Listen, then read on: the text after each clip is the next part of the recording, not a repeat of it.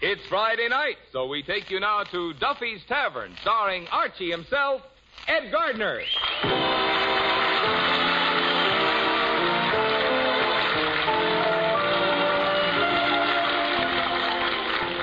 Duffy's Tavern is brought to you by Bristol Myers, makers of Vitalis and Minute Rub, two products that will pay you to remember. Minute Rub, modern chest rub, Vitalis for well-groomed hair. Minute Rub, Vitalis. Hello, Duffy's Tavern, where you'll eat meat to eat. Archie the manager speaking. Duffy ain't here. Oh, hello, Duffy. Merry Christmas to you. By the way, we got 2 more Christmas cards tonight. Well, one from Colucci, the fruit peddler. Yeah, very pretty card, too. It's got his coat of arms. 2 crossed bananas with a tomato rampant in the background. Yeah, and the other one's from Cavendish, the Undertaker. Yeah, it says, wishing you a joyous and Merry Christmas and a short but Happy New Year. P.S. Drop in and see our new Christmas wrappings. Yeah, you ought to be here, Duffy. Already the joint is reeking with Christmassy odor. Yeah, we're even putting on a show tonight, the Christmas Carol. Well, it's an old play by Charles Dickens. Dickens, as in go too deep. Yeah, well, the guy's a very famous writer, Duffy. He wrote David Copperfield, the Picnic Papers. That other one about the dame, you know, Oliver's Twist. Well, look, Duffy, I'm busy now. I got to rewrite the Christmas Carol. Yeah, well, I got to fix it up, you know. Some of the grammar is a little old-fashioned. I'll call you back, Duffy. Merry Christmas. Okay. Hey, Eddie. Yes? Look, it's Christmas. Why do you say we kind of infest the joint with a little Christmas flavor? Leave us put some mistletoes around and some holly wreaths, huh? Oh, we've practically got a holly wreath already. The customers at the bar is turning red, and the ones that just finished eating are turning green. Eddie, will you cut out the whiz me? I'm serious. Now, what could we do to make the joint a little more Christmassy? We could get a nice snow effect by whitewashing the sawdust. Yeah, that's a good idea. Sure, and I could trot around under the table with a little cask of brandy tied around my neck. Yeah, that'd be cute, like one of them St. Bernstein dogs.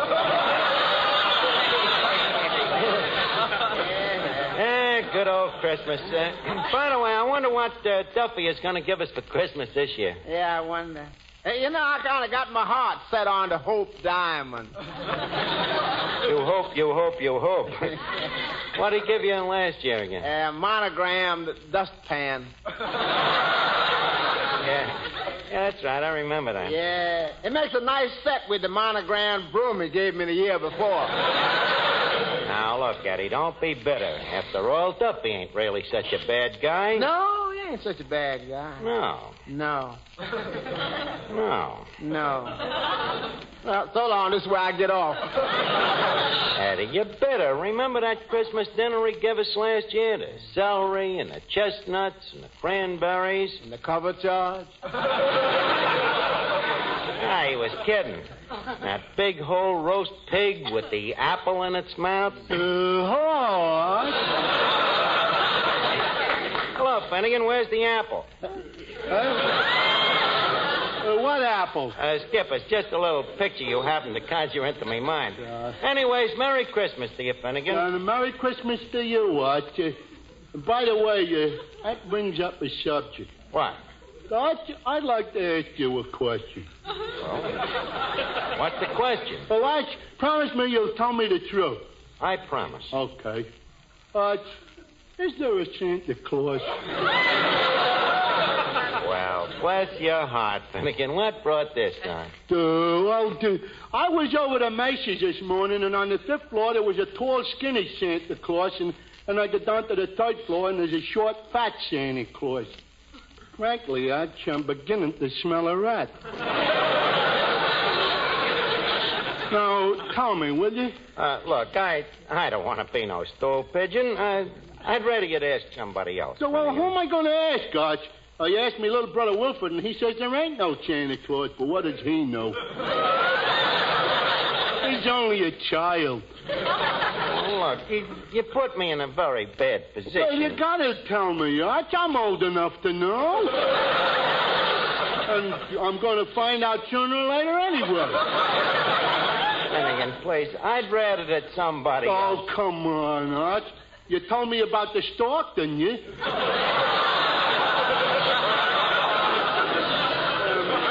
Believe me, this is important to me. Well, why? Why is it so important? Well, I ain't smart enough to keep a job. I can't read. I can't write. I don't like girls. If there's no Santa Claus, what have I got to live for? Well, okay, Finnegan, you asked for it. You see, this Santa Claus thing started, well, you see, there's the birds and the bees and the flowers. Yeah. And, Finnegan, turn your eyes the other way, will you? That's better. Now you asked me if there's a Santa Claus. So prepare yourself, Finnegan. Go ahead, Arch. I can take it. Finnegan, there is no... Arch! No truth to the rumor that there is no Santa Claus. There is a Santa Claus. Oh, boy, what a load off in me mind. Santa Claus is coming to town. These are adults. Hello? Oh, just a second. Eddie, it's your girlfriend, Sonia Jones. Oh, my. The first official sign of Christmas. Hello. Oh, hello, Sonia. Merry Christmas. Huh? Sure, I love you, sugar. What you doing? Is you alone, baby? Oh, ain't that a man's voice out here? Or you're listening to the news on the radio? Sonia, how long has Gable Heater been calling you honey? No, I'm just suspicious. Yeah, baby. I know I'm always in your heart. Yeah. But, honey, who's that that's always in your apartment?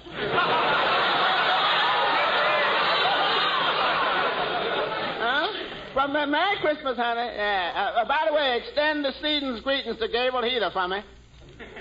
That's bad news tonight.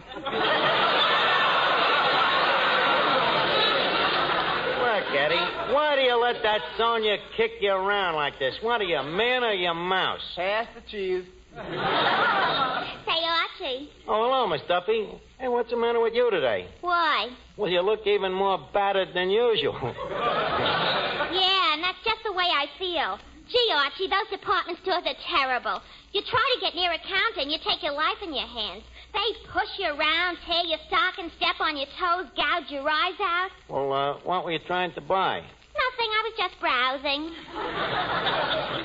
Well, that starts our conversation this evening on a nice idiotic basis. Yes. Yeah. Incidentally, I hear you're going to put on a Christmas show tonight. Yes. Well, needless to say, you'll want me to sing. On the contrary, equally needless.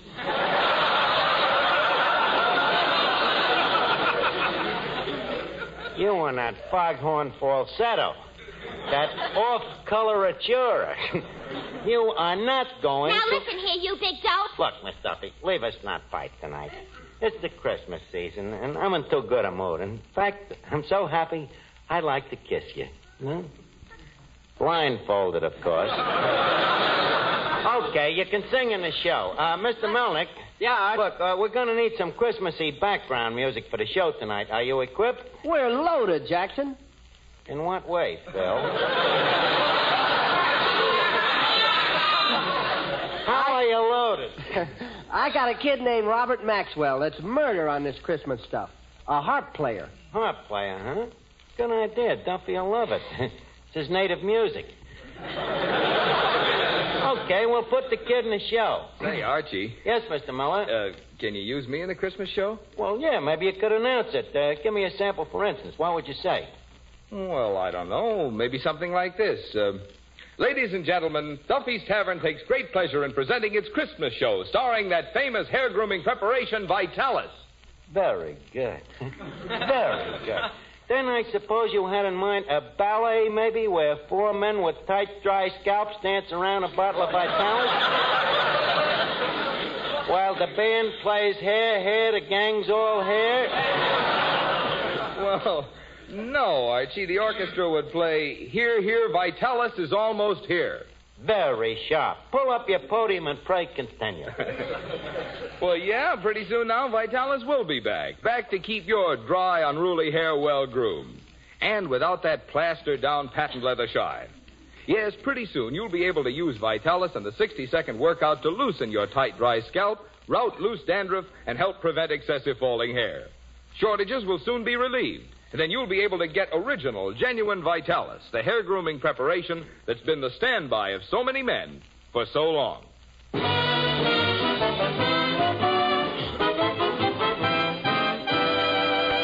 Okay, Eddie, we're all set. Now give me that bung starter.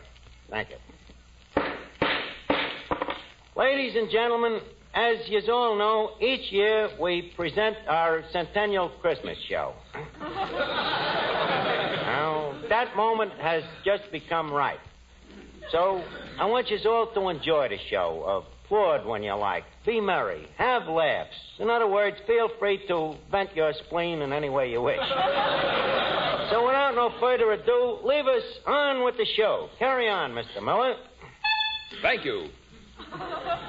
Duffy's Tavern brings you Christmas music.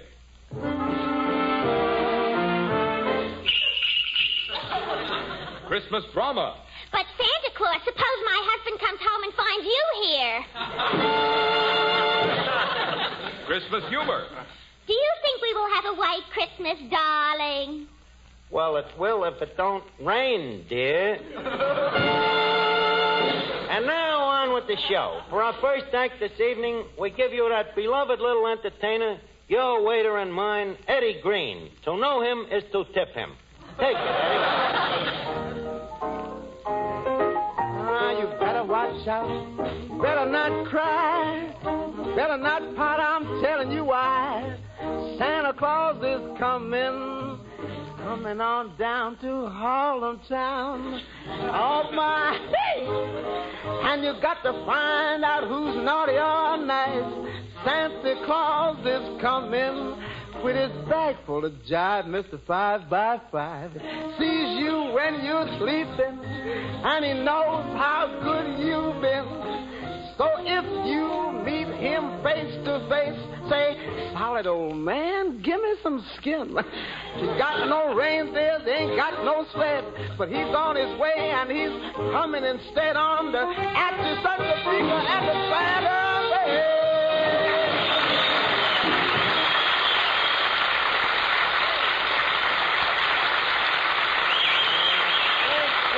Thank you very much, Eddie Green. Now, for our next act, we reach into our Christmas grab bag, and what do we pull out? None other than Mr. Robert Maxwell's The World's Greatest Harpist. Okay, Robert, take us on a Miller side with a reach-beat hubcap and send us solid with that old riff-raff sad sack, kid. Okay, take it away, Robert Maxwell.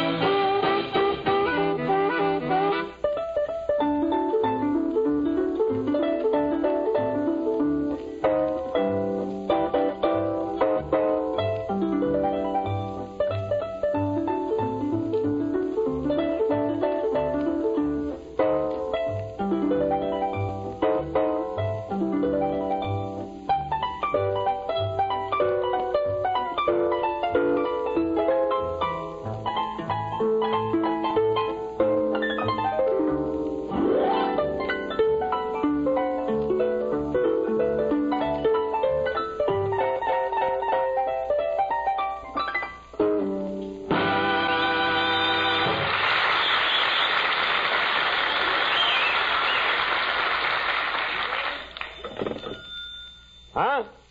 Well, Duffy, you got to give the guy credit. He plays the thing with his bare hands.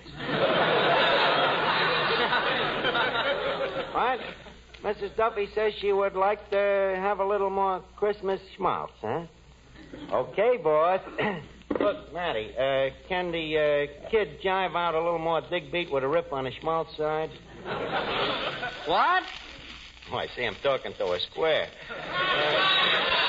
Duffy says he would like something a little more befitting to the occasion of the season. Well, how about White Christmas? Okay, let him